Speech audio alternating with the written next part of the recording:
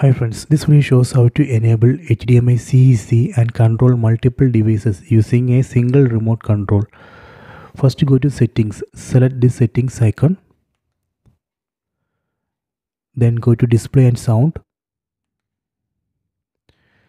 select HDMI CEC. You can see right now it's disabled. Let me enable it. See, now I have enabled HDMI CEC. Using this HDMI CEC feature, we would be able to control multiple devices like TV, sound bar and set-top box using a single remote control. All we need is just connect all these three devices using HDMI cables, then enable HDMI CEC. So that way we would be able to control all these devices using single remote control. So that is this HDMI CEC feature. So if you want to disable this, again go to settings, display and sound, then disable here. Done.